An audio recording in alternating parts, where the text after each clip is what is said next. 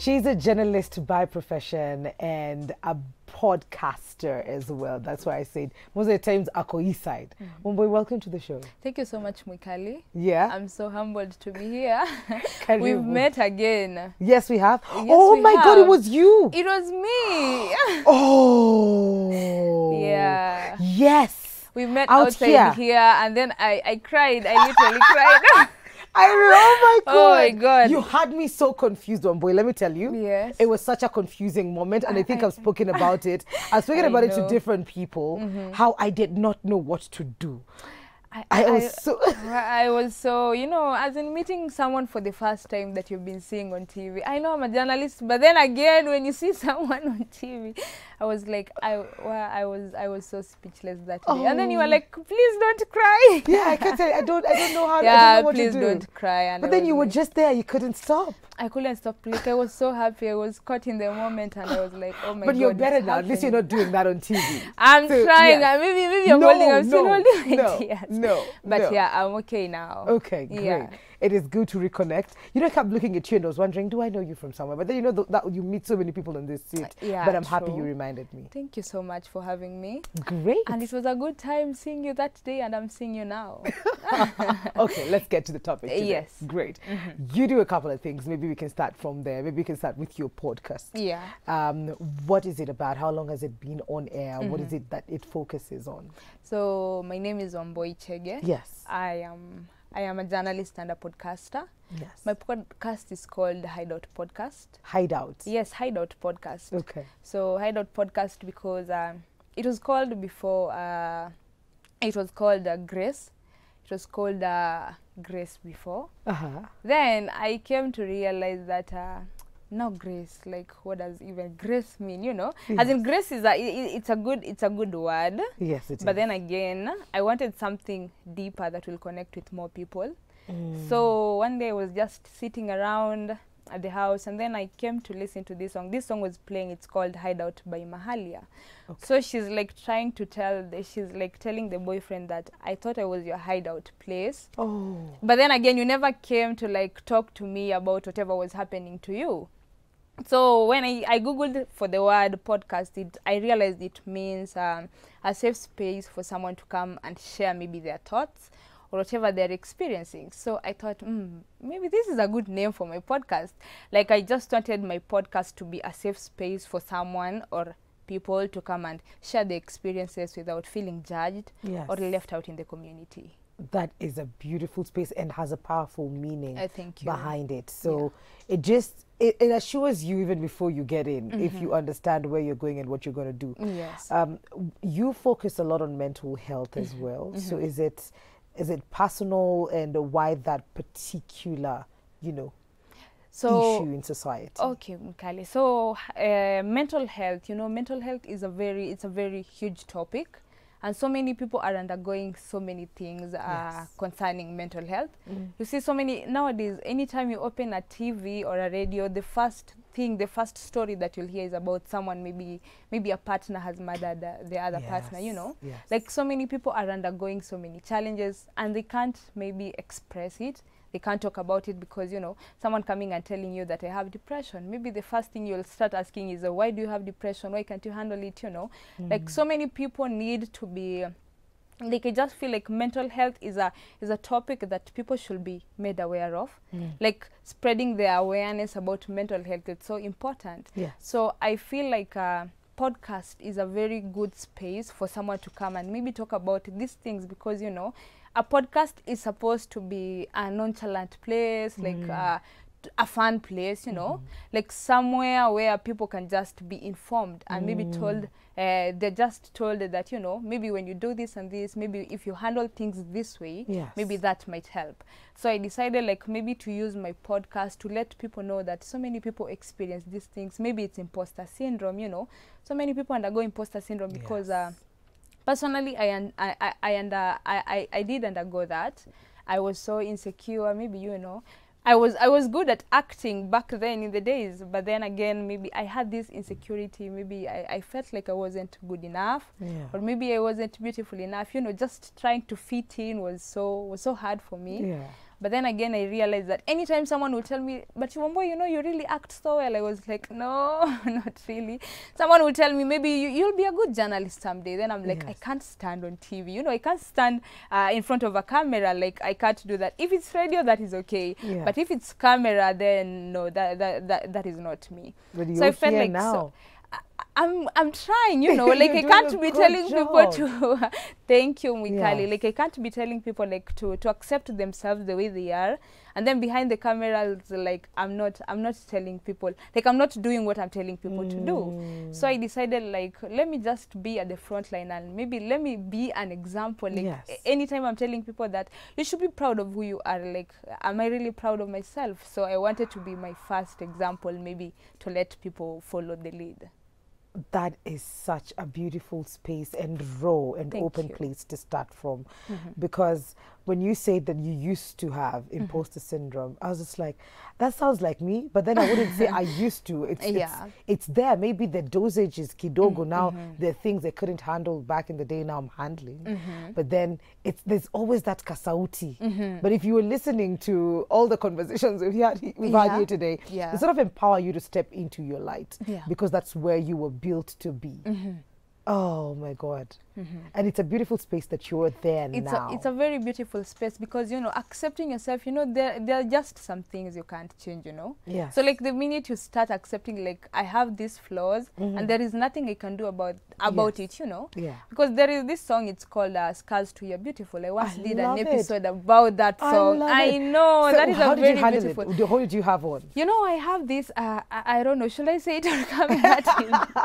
Like, I don't know, in Kikuyu we call it home, you know. I know home. Yes, home. Yes. So I was like, anytime I would talk, I was like, I will use my hand. I still do that, but not as often as I used to, you know.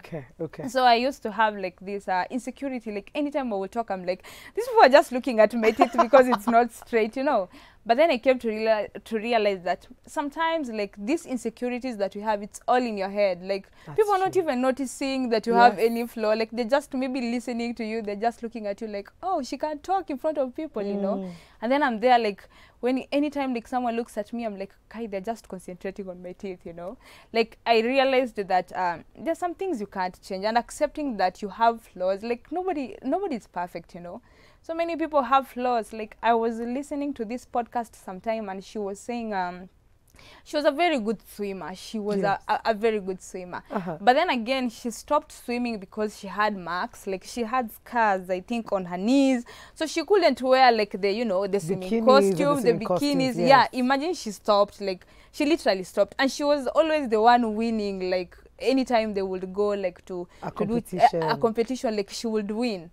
But because she was so insecure about her scars, and she had this mentality that people are just looking at it, and you know, like she was so good at it, but she just stopped because of her insecurities. So like people need to be reminded that sometimes like you just have to, because you don't have to let your mind bully your body. Like you just have to be you, just be you.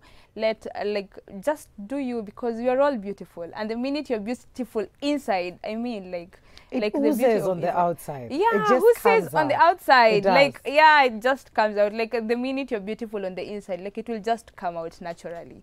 So you really don't have to like force it so much. It's been a journey for you to be here, like to do this and be able to accept yourself and who you are. Be unapologetically yourself. What are some of the things for the young ones who are watching? And I like that you're very young, way younger than I am. You'll be like my little sister, chini sana. But you know, being able to embrace who you are and you know, remove yourself from the place where you're listening to all these voices from society and from peers and from classmates who are telling you this, the definition of beauty is this, the definition of what are some of the things that you've had to do to, you know, fortify yourself and grow a toughness of the mind? So starting a podcast. Okay. Like that was just like the start of everything, I guess. And accepting myself like the way I am. Like I just realized that, Wamboi, this is you. You have so many good things about you, but every time you just sit down, you're just looking at the like I would always let my bad outweigh the good. Yes. But then I realized that this is not the way to go. Like you really need to change your perspective, your mind, you know, everything about you. Like anytime I will talk, people will tell me, you know, you're a very great journalist, and then I'm like, no, I can't talk. Like if it's radio, okay. So I think people still think but that it's still I do. Journalism. It's the same it's still thing journalism, you know. Then you're not looking at it that way. You have this notion in your mind that journalism looks a certain way. Exactly. So I was like, I can't stand in front of a camera. But then again, when I started doing podcasts, I was like, this is also part of journalism. Like I've always wanted to be a journalist all my life, and here I am. Yes. I'm doing what I love. So like I just feel like I've really done so many things. Like, you know, I'm being called to meetings, you know. Sometimes I'm getting called like to speak in front of people, and then I'm like, I can do this, you know. And I'm here today like speaking in front of a camera on TV. Then I'm like, okay, I'm still doing this, like, and I'm really trying. And yeah, I got this. So anyone who's listening and who's watching, like, I would just tell them that just be you, do you. Whatever you love, just do it wholeheartedly. You really don't have to listen to other people what they are saying, you know, because you have a purpose, and that is what God called you to do. That is so So true. just to do what you're purposed to do, and just live your life unapologetically. Oh boy, I feel like we haven't even talked about podcasts enough. Like you came in here and the conversation took a whole different tangent. I know. And I am okay with it. You're okay but with it. Maybe kwa wale watu wanataka kuanzisha podcast, what does it take? So because I'm being told we have 3 minutes and I'm like, oh my God. Hey, that's time. Yeah. Okay. So like maybe what it takes for you to start a podcast. Yes. Just your creativity, you know. Like you really don't have to like maybe buy the expensive microphones, you know, or maybe those cameras, because some people are doing podcasts also in a video form, the YouTube. So like you really don't have to go a long way for you to start a podcast. I started it with my phone. Like I just took my phone and then I went to sound recording, and that is how I started. So all it takes is courage, content, confidence, you know, just to decide, like, you know, the impossible journey is the one you've never begun. That is so true. So anytime you just decide, like, I want to do this, like, just start. So like just start something, take the risk, start something. Like that is the first place that you should start from. Oh my goodness, I feel like you're talking to me. I'm glad I'm talking to you. And wisdom does not come, it's not unidirectional. Yes. I think wisdom comes from all corners, from everywhere. And how can people tune in, or where can they find? Is it on all, you know, podcast platforms? Maybe you can give us more details. Are you on social media? Yeah. Okay, so maybe you can find my podcast, Hideout Podcast. It's everywhere. It's on Spotify, you know. It's on Google Podcasts, Anchor FM, Apple Podcast. Like it's everywhere. Just go to any podcast platform and you'll find my podcast there. So Hideout Podcast, you'll find it there. And then on social media, you can find my podcast. It's called Hideout Podcast, Hideout_podcast. That is where you'll find Hideout Podcast. And mine personally, it's Wamboi, WA_MBOEY. Ati? WA_MBOEY. That is Wamboi, but now I've twisted the name Wamboi. Okay. You lost me. I lost you there. You're wondering which name is this now. It's Wamboi, but now mine it's BOEY. So okay, like, okay, yeah. Wamboi. Yes, Wamboi. Wamboi with a swag. Swag. Wamboi, thank you so much for coming through. Thank you so much for having me. And I know we were supposed to talk about podcasts, but then it took a whole different. I love it. You love it. I love it that we can be able to sit here and just be true to ourselves. Yeah, and that is, I think that is the fun part about journalism. Yes. Like just talking to someone and then you realize, kumbe the maswalis, they have been turned. Come on, ulikuwa prepare. There, I know. Come on, ulikuwa prepare then. But then again, it was so beautiful. Thank you so much for coming through. Thank you so much and for I having still me. promise I will show up on your podcast. You will. I will. Aki, you will. Promised on national TV. I will hold you accountable. I've said this before. Yeah. I went from TV and I'm saying it now that I will do it. I will do it. I'm really waiting for you, and I'll be so humbled to have Great. you over on Hideout Podcast. Great. And thank you so much for having me here. No It has been such an amazing time. Awesome. We need to pay our bills. We will be right back after this very short commercial break. Thank you.